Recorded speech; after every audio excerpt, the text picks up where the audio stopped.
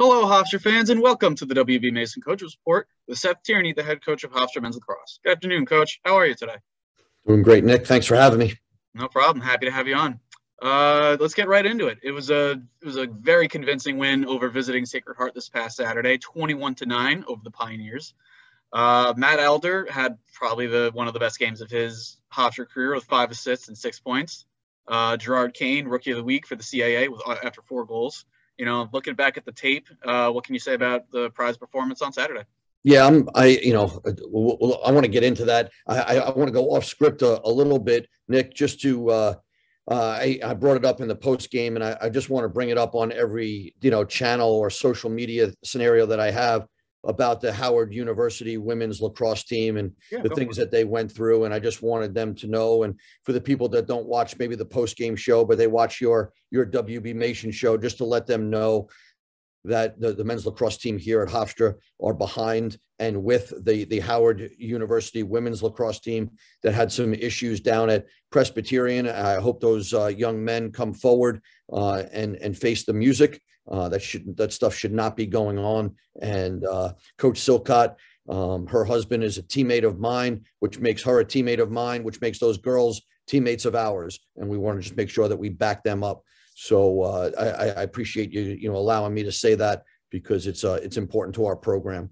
Hard to transition out of that, which is much more important than a lacrosse game or a single lacrosse game or anything along those lines. But for our fans out there, we as a coaching staff, we were proud of the way our guys played. I think we fixed, or we got better at, some of the things that we weren't as sharp when we did play Merrimack, or certainly our scrimmage versus Quinnipiac. So we did move a little bit in a good direction there. We do have some injuries, and we have our toughest opponent to date coming in, which I know we'll talk about in a little bit. But Matt Elder, certainly proud of him, a young man that's been on the scout team for a couple of years, working hard. And then for him to have the ball on his stick, and making some good decisions, dodging hard. Gerard Kane, his first full lacrosse game as a Division I student athlete. He got a little bit of time in our first game, but for him to go and play and start, for him to put the ball away 4 times, there was some unselfishness on our offensive end. There was some communication highlights on the defensive end. Playing another game has now opened up our eyes to a few more issues as we go through this. And that's why we coach. Let's find out what we're not doing great at, and let's work on it and create some type of solution. So we got back at it this week. This week of practice, a little bit of a short week with the game on Friday. There'll be some jockeying in the lineup a little bit, and we look forward to our next challenge. Yeah, definitely. And, I wanted to say thank you for speaking out on that with everything that happened with Howard at Presbyterian. Like you said, like that stuff shouldn't be happening today, whether in our sport or just in general, and I think the lacrosse community's reaction to that has been nothing but overwhelming support for, the players, the coaching staff, and the program of Howard. So there's no question. I appreciate your thoughts, and these are things that I know Kyle Harrison has done an unbelievable job trying to move the needle to make things, just a wonderful world for all of us.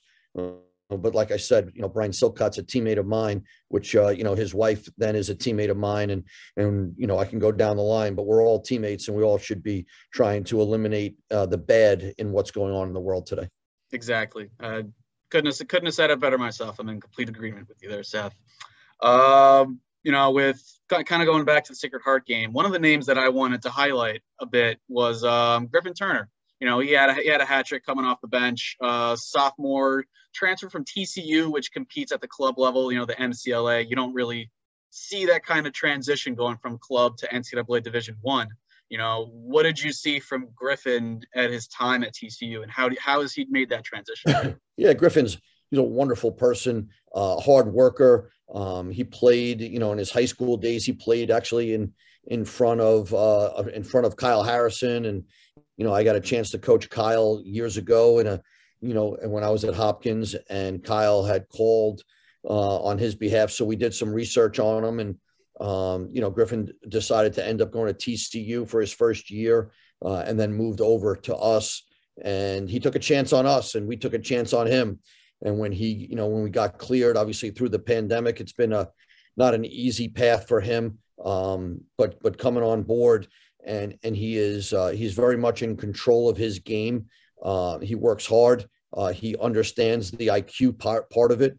And for him to have 3 goals is it's one of those stories that people read about. And we're really thrilled for Griffin. His better days of lacrosse are still ahead of him. If he continues to work hard, he's going to have some smiles on his face after certain games. Absolutely. And the goals that he scored were really good goals. The rolling back from his left to his right, going across the cage, and just, the top corner rips, like they were. Yep. I'm excited to see, what Turner can do moving forward, especially on Friday night. You said it yourself, it's the early season test against Navy. They're 1-1 on the year. They're coming off a 15-5 bounce back win over Mercer, excuse me. Yep. Your USA lacrosse buddy, Joe Amplo, your former Hofstra staffer while you were, starting out here under Danowski, he's leading the line. What can you say about the midshipmen coming into Friday night? Yeah, I mean, listen, they can play. There's no getting around it. You want to talk about discipline. You want to talk about, in great shape, strong, fast, and discipline. That's what's coming in here on Friday night. On top of that is 3 Hofstra alums that are on their sideline. John Orson, Joe Amplo, and Blake Miller are 3 out of the 4 coaches that played here at Hofstra, graduated from here, all lacrosse guys. And so that is that's part of it as well. We've just asked our guys to stay above the noise. Let's focus on us. Let's watch and learn about our new mission versus the Naval Academy. We know how hard they're going to play. We know, the excitement of a Friday night game now. Hopefully the weather's good. We got really, really fortunate during the Sacred Heart game. The weather was wonderful. The crowd was great. And so we're looking forward to it. And again, we've got a bunch of guys out there, but, you had touched on it. You talk about Griffin Turner, you talk about Gerard Kane, you're going to talk about Rory Jones, you're going to talk about a bunch of young guys that don't have a whole lot of experience in Division I. So every time that we get a chance to put a uniform on and play, they're going to grow. And so we need to keep that path of growth going as we start to move through our schedule and we get closer to conference time. Exactly. The non-conference schedule is a way to find out a lot of things about your team in addition to playing some high-quality opponents. And what better way to find out things about the team than taking on the Naval Academy? I think it's going to be a great contest regardless of the score. Yeah, we'll see. We'll see how it goes.